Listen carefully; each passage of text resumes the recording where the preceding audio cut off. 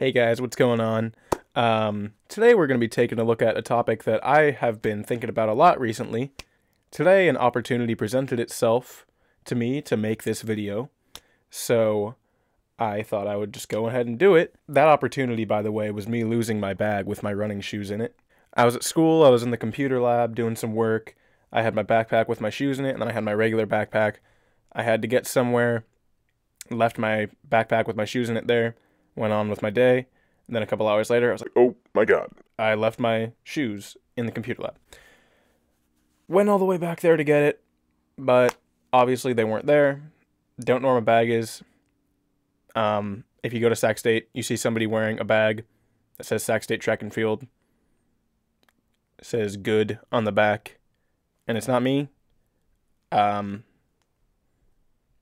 me know. Anyways, the topic we're going to be covering today has to do with old models of shoes.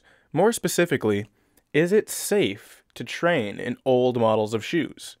Not necessarily used shoes, but older models. Older new shoes. Old new shoes, if that makes sense. What I did was, after my shoes got stolen or found, I had to get some other shoes because I needed some to run it.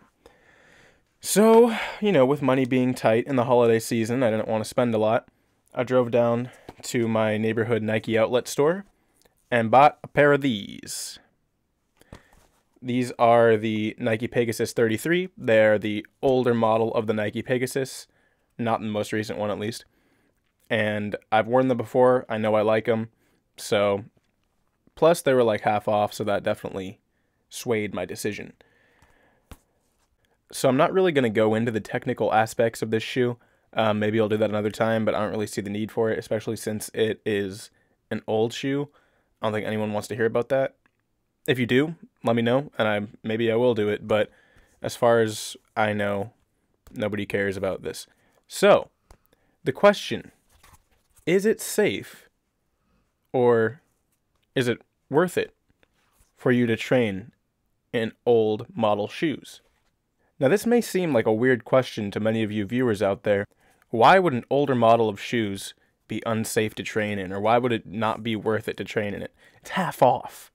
Well, the reason for that is that rumor has it that running shoes nowadays can degrade even when they're just sitting on the shelf. They don't need to be in the sun, or they don't need to be worn.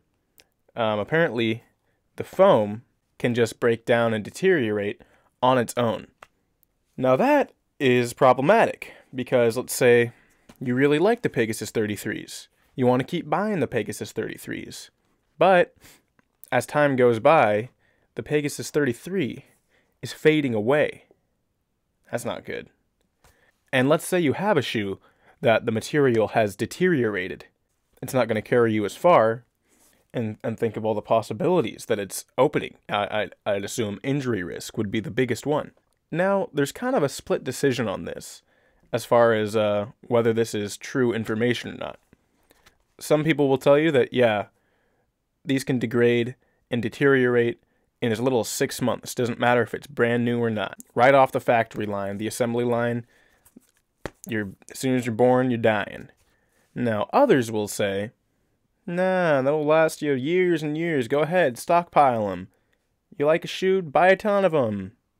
Put them on your shelf. And then you'll have the folks who say, oh, no, the shoe companies just tell you that so you'll buy more shoes. Yeah, it's all conspiracy. Now, I don't particularly believe the last one, but I think there is agreement that the shoes do deteriorate on their own after a certain time. Now, what that time is, we don't really know. Now, I found this article from Runner's World from way back in 2003, so things could be vastly different now. But that's about the most recent one I could find. The person asking the question is saying that they read that the shoes can deteriorate in the box after around 6 months.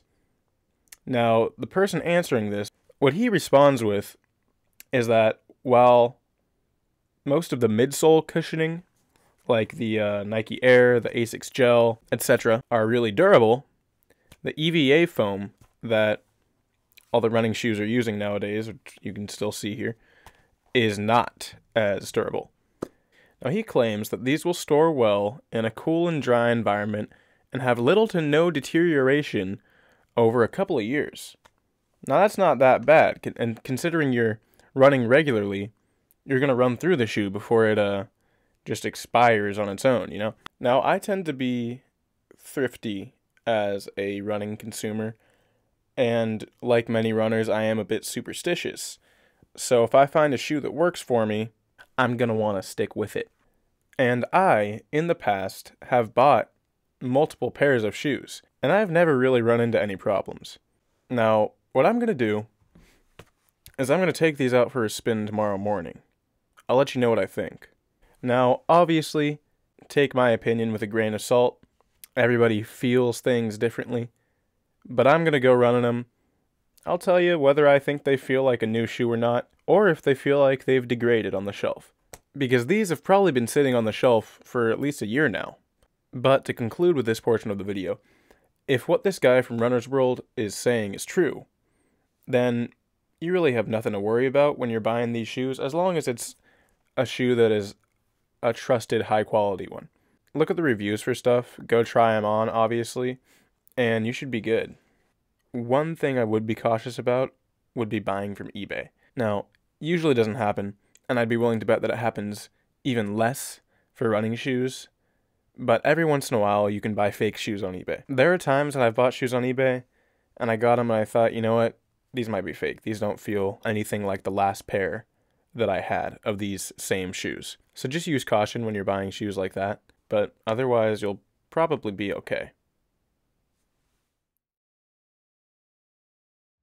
So I went for a run with it, felt pretty good, didn't really notice any glaring problems with it.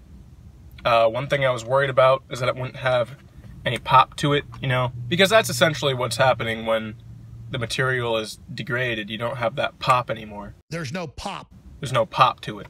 You know, they felt like a new pair of shoes.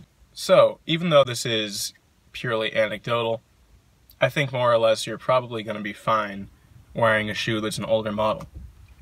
As long as it's not a model that's been out for years and years. But something like the Pegasus 33, which is what I'm wearing, that's only been an old model for a couple years, I think you're going to be just fine. So I think that's going to conclude the video. Go ahead and tell me what your thoughts are on it. Would you run in a shoe that's an older model, or would you rather run in a shoe that's the newer model? Is that tiny risk worth what you save on the price? Let me know what you think. If you liked the video, go ahead and like it and subscribe. I'd really appreciate it. Thanks for watching, guys. I'll see you next time.